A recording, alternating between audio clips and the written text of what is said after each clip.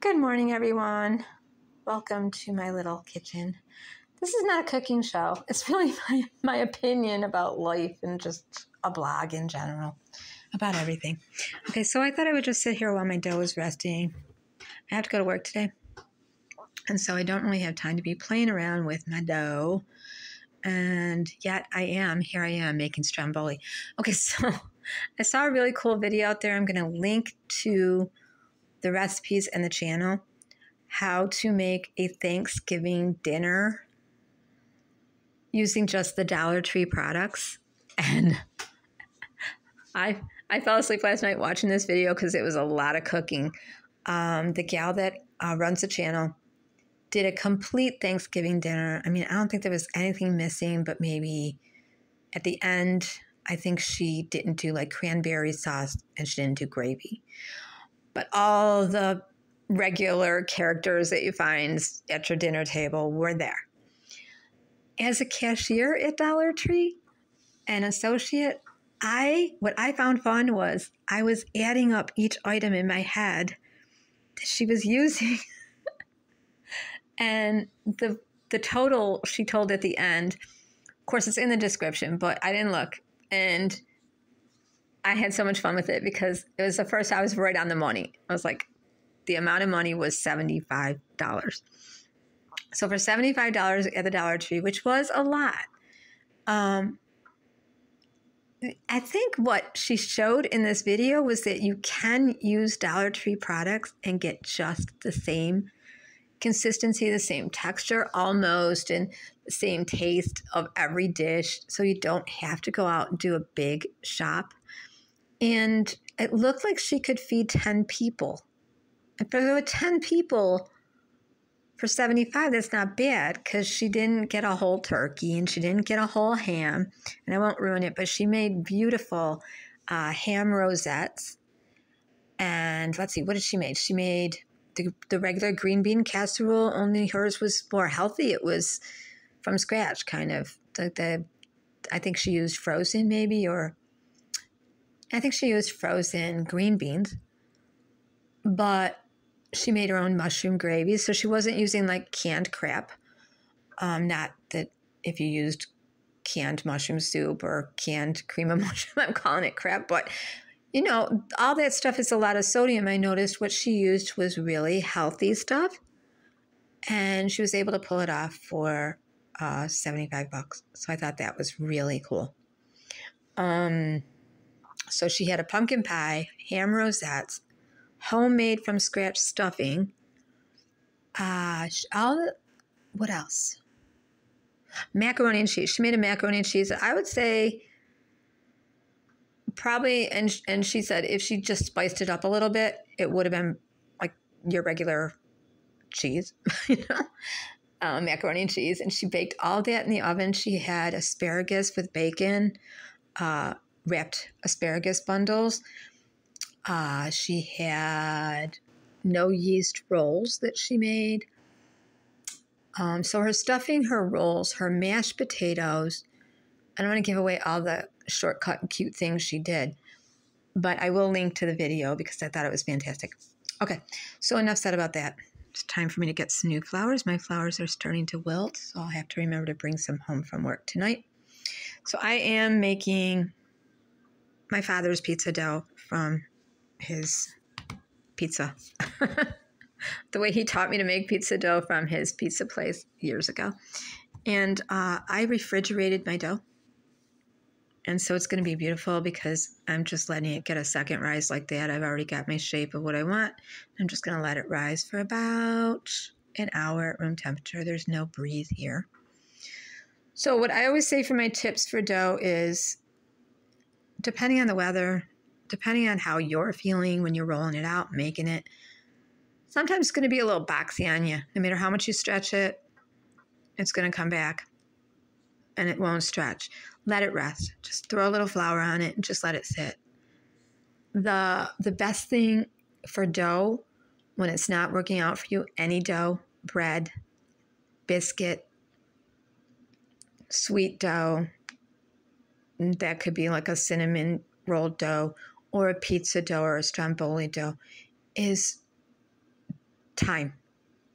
So if you're trying to rush the process, if your dough is too cold, if your dough is too warm, just let it sit. Begin the process and then let it sit. And then go back to it. Don't keep like trying to stretch. If you get a hole in your dough and you got to pinch it back together and let it sit. Just let it rest. It'll naturally come back together. So, this recipe here is, and I've tweaked it a little bit for my liking. It's got less salt. So it's usually 2 teaspoons of salt per pound. I do about 3/4 and a quarter because I do less salt. But you do need salt for the baking, you do. The other thing I do is, I think my dad used to use about a teaspoon of sugar to a pound. I use a little more than that, so 1.5 teaspoons. And I use 1 1/3 cup of water to about 110 degrees, like baby's milk, warm, and then 1 envelope of active dry yeast. Other thing is, less flour really is more, and then add your flour as you need it. And then if you're going to use oil, go with the extra virgin olive oil. Don't use the plain olive oil. It just doesn't work out as well. So about 2 tablespoons of extra virgin olive oil to about 3.5, 4 cups of flour. And then just keep some flour on the side. And I do a 2-hour rise because that's what we always did. That's what I do. And then if you want to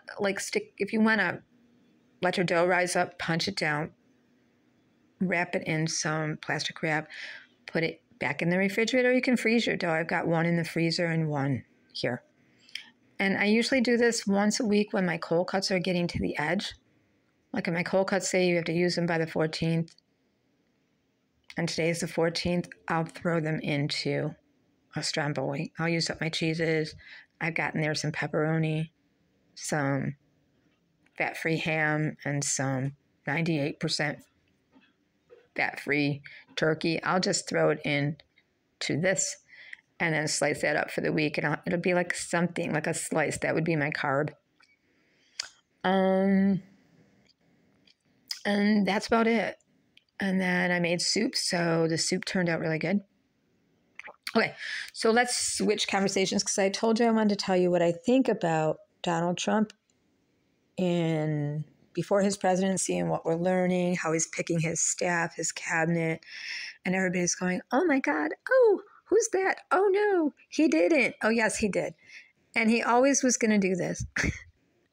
And no, I didn't vote for Donald Trump. And when people ask me, so how are you with Donald Trump enough? Well, how are you supposed to be? You don't always win. You got to learn how to these are things that are you're in the minority. When you lose, you're in the minority. You are not the majority because the majority won. So if the majority of the people voted Donald Trump in and he won the popular vote, we have to ask ourselves why. If you find yourself on the independent party line like I am, usually going more towards progressive, liberal, or Democratic, and occasionally voting Republican, you might wonder, why would so many liberal and Democrat and independents have chosen Donald Trump? Why not? We just had 4 years of Democrats. Did anything go better? No. Okay. So what was the choice?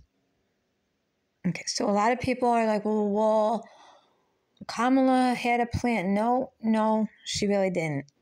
No. Her plan was to counter anything Donald Trump was saying. But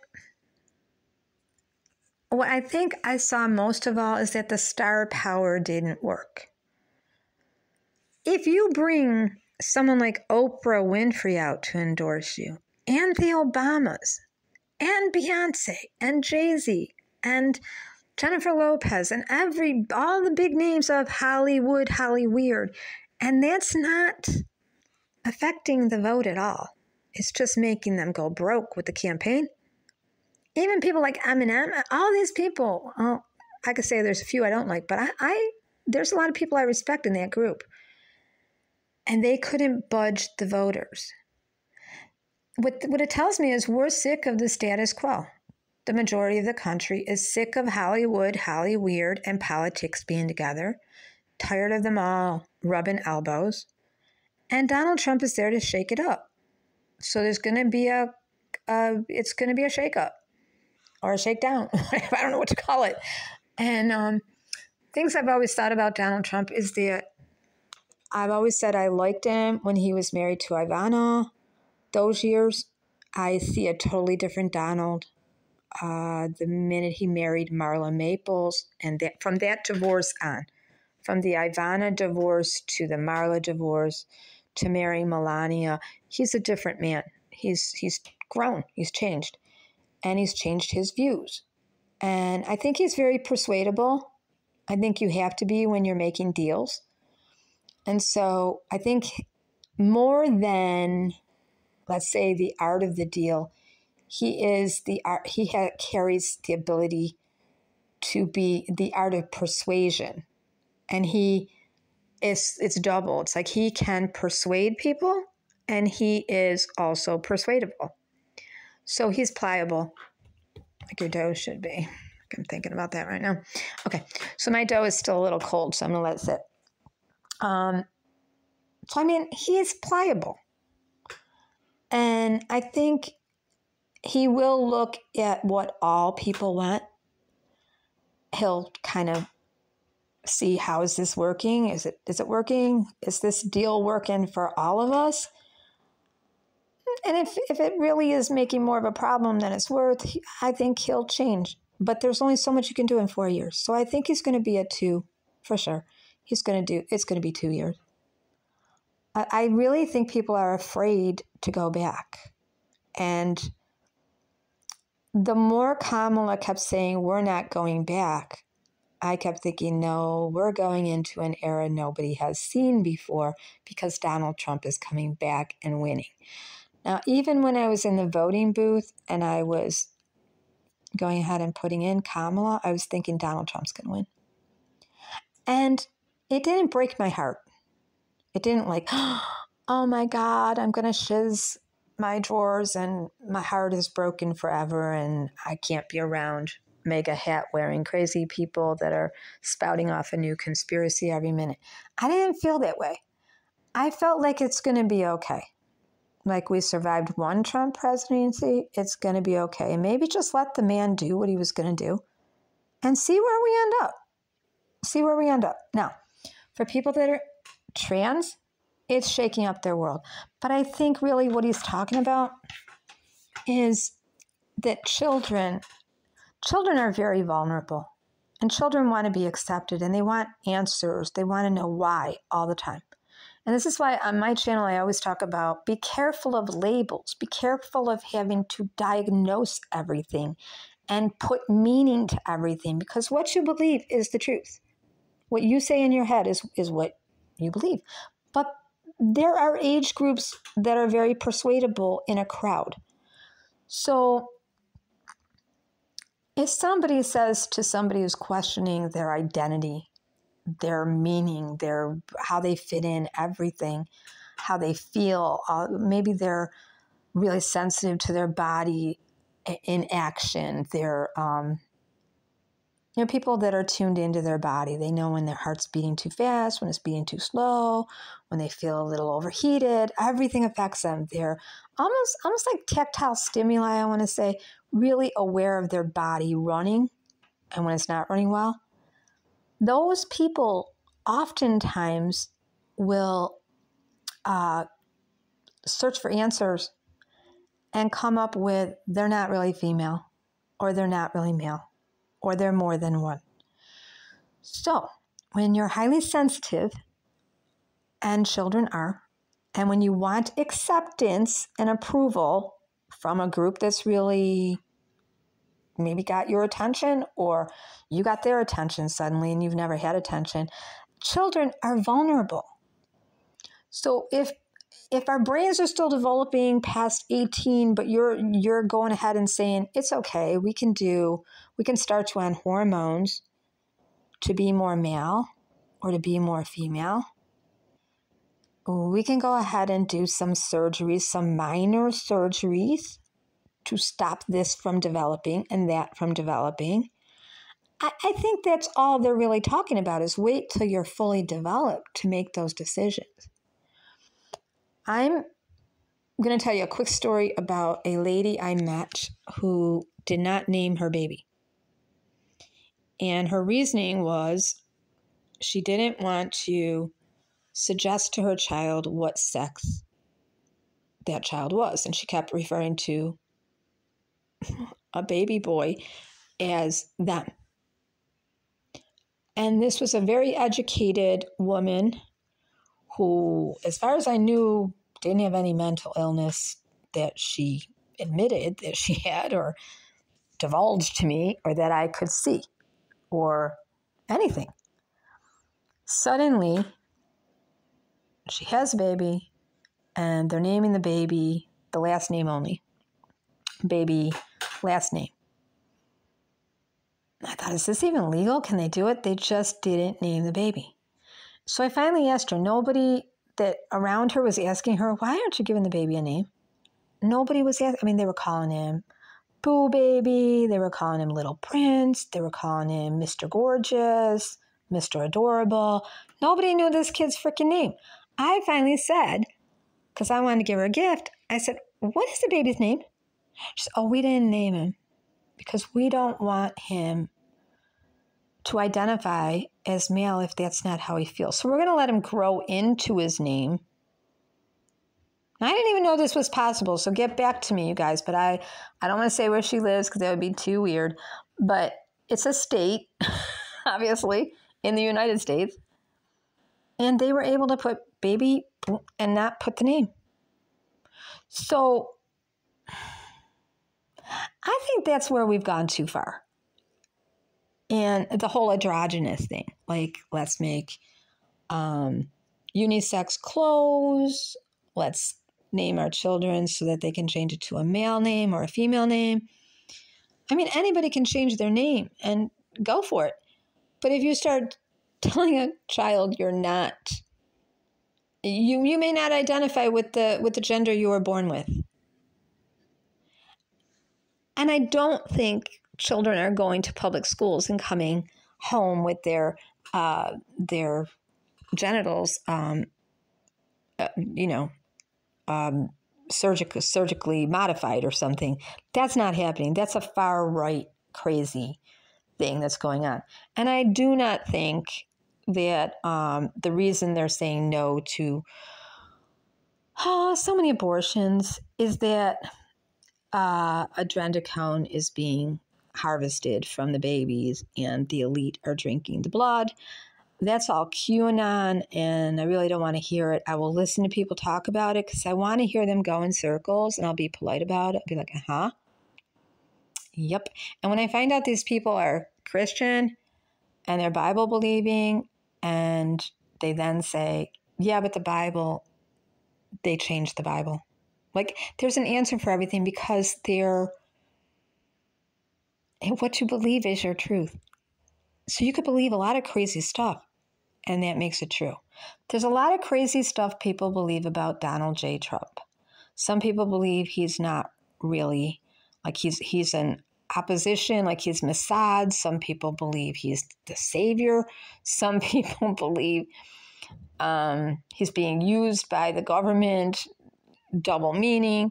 Some people believe he's actually an imposter, that he was switched at birth, had surgery. It's all QAnon. And then there's just there's like the far right that has gone down the rabbit hole and they're covered up in tinfoil and they think they're woke. And then there's the conservative that they just want God in America again. That's what they want. They want God back in America again. They don't want the government ruling everything. They don't want Hollywood ruling everything. They don't want the media ruling everything. I think we need to listen to those people because we can see there's crazy in media and there's crazy in politics.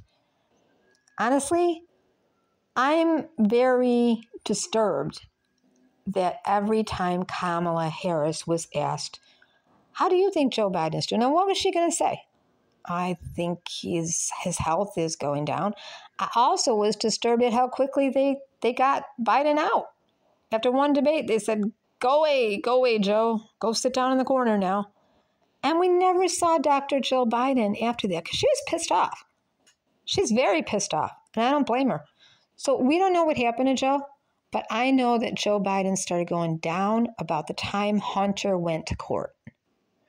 So when he was going through all of his trials, Hunter Biden in court, that's when I saw the noticeable difference in Joe Biden, and I thought, did he have a stroke?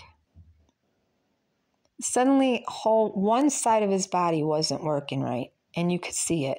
And he also looked like he went a little blind, like he had vision problems. So he was stammering more. I mean, it could be anything. It could be Parkinson's, could be a dementia, could be he had a stroke. I think somebody as spirited as Joe Biden has been his whole life, kind of sometimes hot-headed and very active, could have easily had a stroke, and it would have been covered up. Ronald Reagan was in office, and he had Alzheimer's, and nobody cared. Nancy Reagan was right by his side talking for him. Eleanor Roosevelt did the same thing for her husband. So I think, and I saw that Dr. Jill Biden was always like right by Joe Biden's side, and kind of like babysitting him, or the daughter was.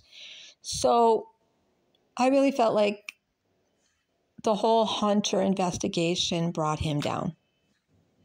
That's when I saw him go down. And I was bothered by how quickly the Democrats booted him out. But I was all the way they went about it and threw Kamala in because I don't think she was ready. And I think she probably did have a plan. She would have had to work hard to get that plan going. That was a little bit different than Joe Biden's plan. But it was a whole lot of promises. We're going to bring the groceries down, going to bring the housing down, going to go after those landlords that are buying up the monopoly block and raising the prices, and everybody's getting, I'm getting a $200 raise every other year. Every other year where I live. It's like $200 it goes up every other year. Once in a while, it's a $25 to $35 increase, and then it's $200 again. There's nothing great that's happening. There's no updates. It just goes up. But if one landlord is allowed to buy all the property around and raise the market value, that's what happens. So I was happy to hear that. Sure, student debt should be knocked down, but I like a lot of things that Donald Trump is saying. There's a lot of things I don't like that he's saying. There's a lot of scary things. He just appointed an attorney general who, every time he opened his mouth, I was like, ooh, I don't like this guy. And he just appointed him. But he also just said he deliberately is putting people in that we're going to scratch our head and say, what are you doing? Why? Now, my thought, and it's just my humble opinion, it don't mean anything, really. But to the people that wonder why I'm not angry, they're like, why aren't you angry? Donald Trump I'm not angry. I put my faith in God, and all these things have to happen before God returns. So if you have your faith in God, you're not going to be worried about who's in office. You're going to continue to follow the laws of the land because Jesus, Yeshua, followed every law of the Jewish law and was crucified by the Jewish people. He was crucified by his own people, and he didn't break one Jewish law. And when asked, he said, render to Caesar what Caesar. You do, but in between, you occupy the time and you share the gospel. So,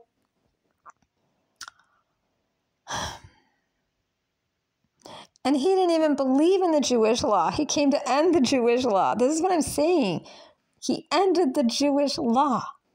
And yet he followed every law to show, I'm following all your laws, you're crucifying me anyways. Okay, so your laws don't work, but here I am on the cross dying anyways. So I'm not worried about Donald Trump. I don't think he's going to be the savior. I think he's in there for a purpose. God doesn't allow anybody to lead. God will also give us our free will. So if the majority of the people want him in there, he's in there. If the majority of the people thought Hitler was great at one time, they thought Mussolini. What was his name? Was that it? Whatever his name was. The Italian dude, Mussolini. I should know him, right? They thought he was great. Then they realized, ooh, he's bad. Okay, so dictators. But I don't think Donald Trump really wants to be a dictator. I think he just has a plan. I think he likes dictators.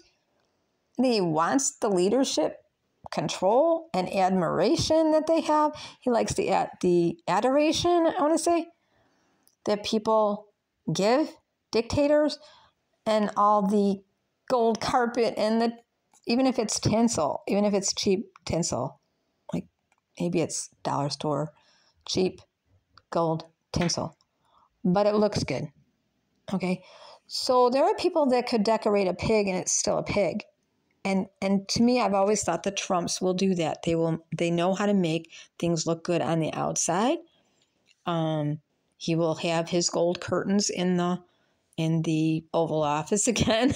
He will have his picture of his father up and his mother and then, probably his kids or whatever. I haven't seen that his kids have a place in the staff of the White House yet, which I'm glad for, because I think that probably killed Ivana, knowing that all of her children might go to jail. I think that was a downfall in her health if somebody didn't knock her off or knock her down the stairs, because I just don't think she fell down those stairs. She landed on the stairs, but I've never thought she fell down the stairs.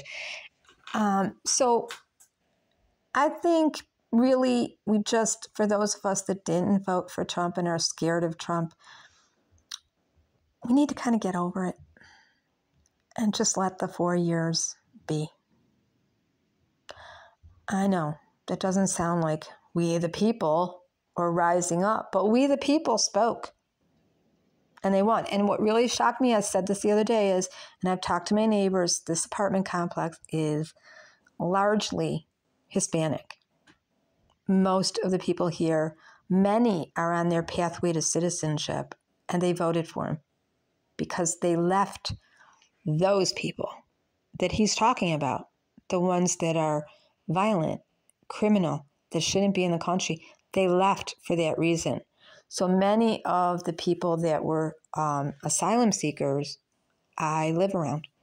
And I've gotten to have good conversation with them. And they've said, no, it's bad. And we don't want those people. They make us look bad.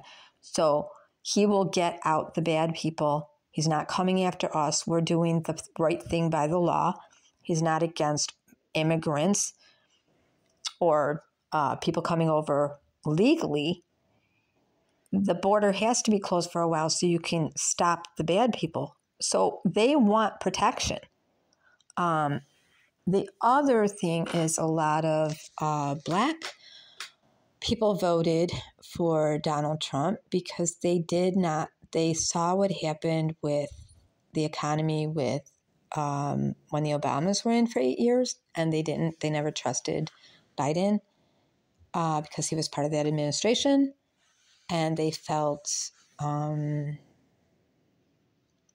betrayed, a majority of them, by the Obama administration. So I'm just saying that's my thoughts on Donald Trump. I know a lot of people are like down the rabbit hole with the abortions need to stop because of the adrenochrome sacrifices. No, the abortions need to stop because the majority of them are making money for the government. That's why. The majority of abortions that are covered on Medicaid is absolutely disgusting. The amount of people that are advised to terminate a pregnancy. What will happen instead is doctors will advise to do hysterectomy. So that could happen too. I don't think people that are actually looking for medical help are going to be, I don't think they're going to lose the medical help. There's a lot more to the stories that we heard about on the campaign about a woman that died